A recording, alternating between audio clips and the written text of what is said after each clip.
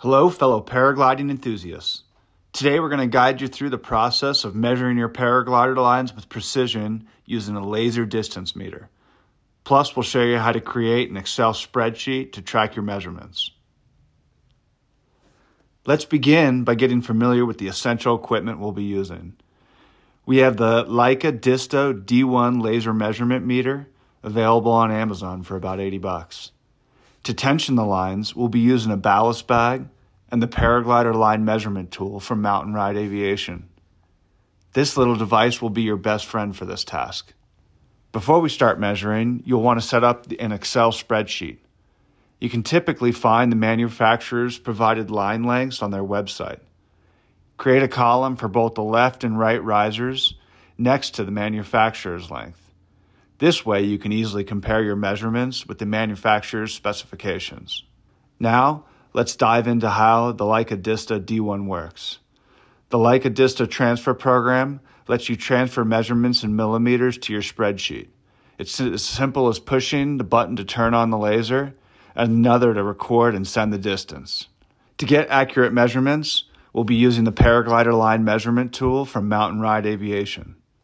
This tool adds the necessary tension to the riser end, ensuring you get precise readings. You can achieve this by hanging a ballast bag to provide the required tension on the ball bearing slides. You'll also need a target for the laser to measure to. Any plastic ID or business card will do the job perfectly. Place it where the laser will hit during the measurement. This guarantees consistent and accurate results. With everything set up, it's time to start measuring your paraglider lines. Lay your glider out perpendicular to the measuring station. Begin with one riser at a time, attaching it to the Mountain Ride Aviation Paraglider line measurement tool. Make sure to hold the rear of the laser at the trim attachment point and keep it consistent for every tab. Start your measurements from the center cell and measure your A-lines until you reach the wingtip.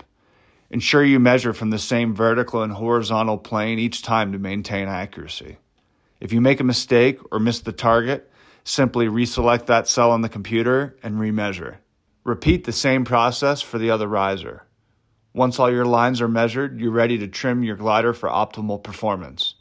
But we'll save that for another video. That's a wrap, folks. You've now learned how to measure your glider lines accurately using the Leica Disto D1 and the Paraglider line measurement tool from Mountain Ride Aviation.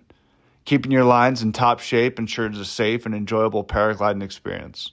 If you found this video helpful, please give it a thumbs up and share it with your fellow paragliding enthusiasts.